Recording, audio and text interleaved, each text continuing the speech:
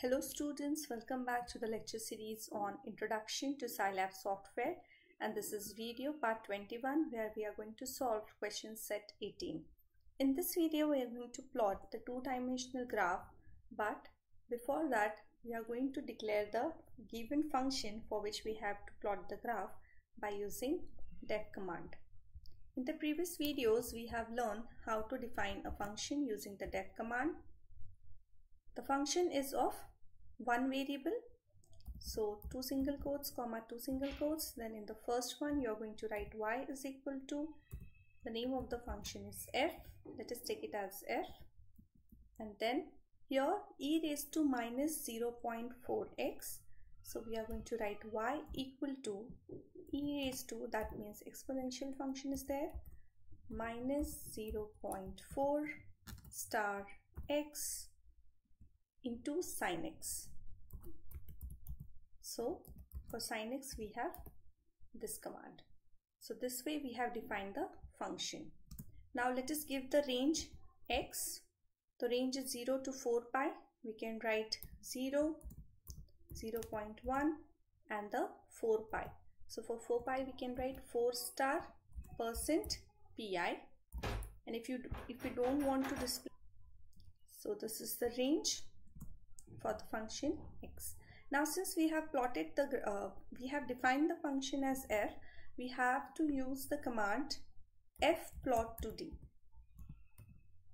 Not only the plot2d, where x is this, and in place of the function itself we are going to write the f. So f is the name of the function for which we have to plot the graph. So this is the graph of the function, e raised to minus 0.4x into sin x. Let us clear this and this as well. Now the next is, let us give the range first. Minus 5, 0.1, you can take 0.2 or you can take 0.05 until 5. Let us put the semicolon. And now let us define the function using def command. What is the function? Two quotes comma two quotes. Then in the first you are going to write y is equal to, you can take g of x. Since the name of the function is not given, you can take any of your choice. Then here you have to write y equal to 1 upon 1 plus x square and then multiplied with sin x. So for defining it we have to use the bracket. 1 upon 1 plus x square means x cap 2, and then we have to multiply it by sine of x. So the whole quantity 1 upon 1 plus x square is in the bracket, and then we have multiplied it by the sin x function.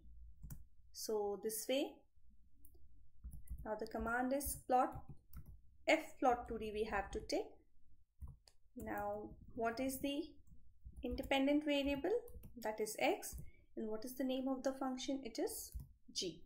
So we are going to write fplot2d x comma g. So this is the graph of the function. Let us take the next one. The range of the function is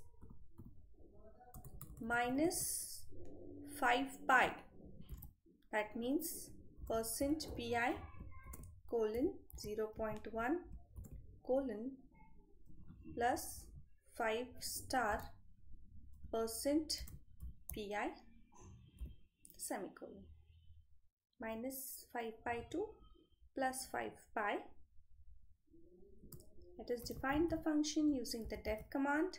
This time you can take y is equal to h of x as the function. The name of the function is h in this case. And the next you will write y is equal to, the function is minus x sin x. So we can write minus x star sine into bracket x. So this is the function. Now fplot2d and then x comma name of the function is h. So very interesting graph we have of minus x sine x. Let us do the next one. X square sine 1 by x. Here we are practicing the def command as well. 1 to pi. The range of the x is 1 to pi, 0.05 I'll take, and then it is still pi, means percent pi we are going to use. Let this put the semicolon. Then we have to define the function using the def command. Let us use the variable f again. Y is equal to f of x, and then y is equal to x square sine into bracket 1 by x. So let us write x square first, then into sine. In the bracket we have to write 1 by x. So this is x square sine 1 by x, and name of the function is f of x. So f plot 2D and x comma f is the name of the function for this particular question.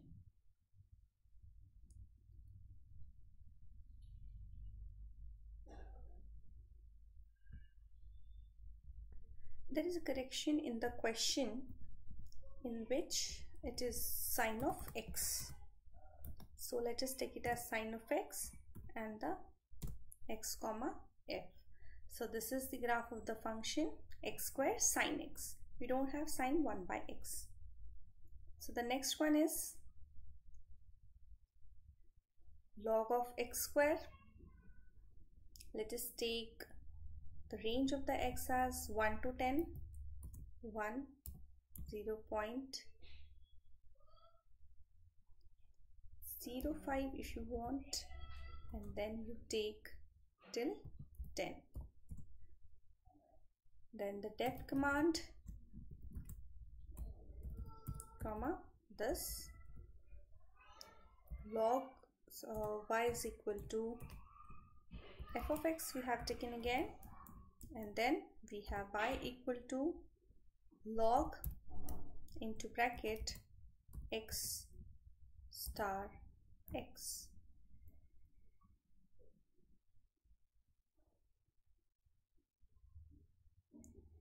So this is log of 1 is 0, so we may be very close to 0 in this. So let us continue with this. Let us see what happens, or otherwise we are going to change the range, since log of 1 is 0. So no problem. Log of x square, and there is one more thing here, plus sine x. So let us see, plus sine into bracket x, and the command f plot 2D x comma f. Let us see the function. Yes, it starts with the sine. Since log of 1 is 0, it starts with the 0, and then we get the function. Now this way we have completed the two-dimensional graph using the def command or without the def command for the basic functions in Scilab. Now what we can do in the next lecture, we are going to plot the three-dimensional graph. Thank you so much.